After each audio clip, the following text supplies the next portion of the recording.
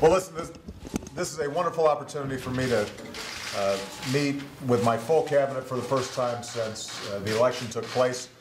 The primary purpose from my perspective is to say thank you, because everybody here in their respective agencies has done a remarkable job on behalf of the American people, across the board, on a wide range of issues.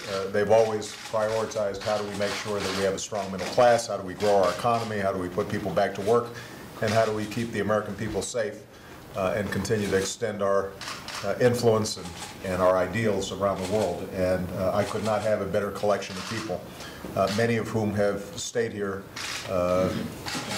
throughout my first term. I think we've had as little turnover as any president during the course of a first term, and the reason is because everybody's done such a remarkable job. So my main purpose is to say thank you to them, but also to remind them we've got a lot of work to do.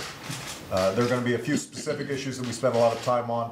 One in particular that I should note is that the devastating impact of Hurricane Sandy is still being felt by families all across New York, New Jersey, parts of Connecticut.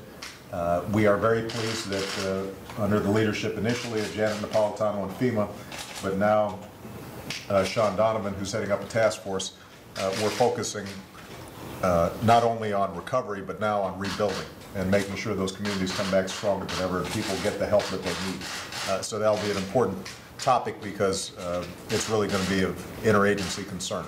The second thing that we'll be talking about, obviously, is what's on the minds of a lot of American families across the country, and that is making sure that we get this fiscal cliff dealt with and that middle-class taxes don't go up. I already spoke extensively about that today.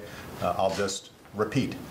There is no reason why taxes on middle-class families should go up. It would be bad for the economy. It would be bad for those families. In fact, it would be bad for the world economy. And so I think it's very important that we get that resolved. And I am very open to a fair and balanced approach to reduce our deficit and provide the kind of certainty that businesses and consumers need so that we can keep this recovery going. And obviously, we'll be spending some time talking about national security issues as well. But I just want to say thank you to this extraordinary cabinet for a job well done.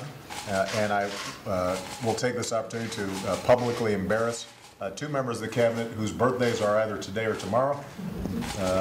Rick Shinseki, Department of Veterans Affairs, happy birthday to you. That is actually today.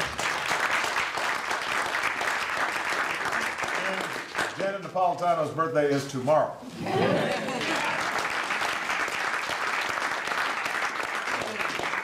All right, guys, thank you. We want to get back to work.